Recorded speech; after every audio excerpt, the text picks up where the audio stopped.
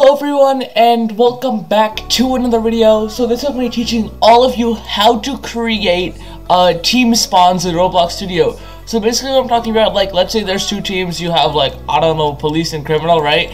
So that means that a police would always spawn right here, and then like a criminal would always spawn like over here. So in this video I'm going to be teaching you how to script that.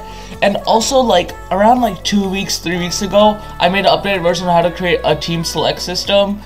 So we're going to be going off of that. So if you want to know how to create that team select system, that video will obviously be in the description. But we're going to go off this model called team select system that I made the other day, so we could actually have those teams. Okay, so once we go here, let's just go to my models and we have team select system. Okay, so let me just quickly extract this. Okay, ungroup and I hate when I have to ungroup everything. Okay, ungroup, starter GUI, and then server scripters. Okay, so now we have our teams.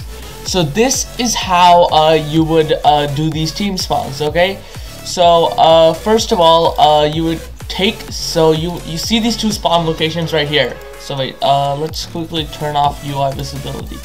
So let's say we want to make one for police and one for criminal. So you have this spawn location, let's just call it police, but that won't do anything. Okay, so let's just have police and we have criminal.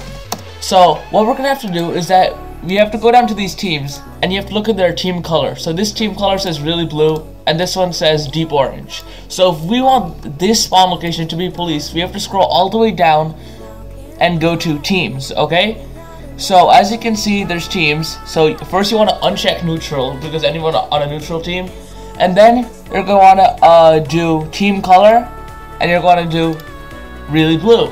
So now anyone with the team color really blue, which is police, will spawn here. So now let's do that for the prisoner one. So let's say we go here, we have criminal.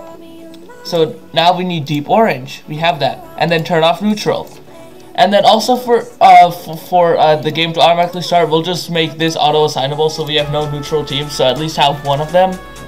And then also to make the person reset, so let's say we'll just do like player.character, just for the sake of this, player.character.humanoid.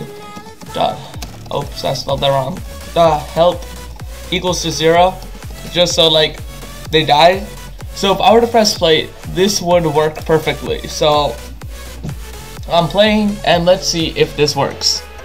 So as you can see, I'm at the criminal spawn right here, because I auto sent criminal. But let's say I switch to police. Okay, let's see where I spawn now.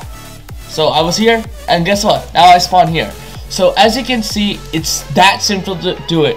All you have to do is find the team color, and then in their properties, all you have to do is turn off neutral, and then just make that the team color. So that's pretty much how you do it. It's that simple. No scripting involved, no nothing. Just colors, okay? So that's pretty much it. And that's really, guys. I hope you enjoyed. Be sure to like, subscribe, and turn on notifications. Bye!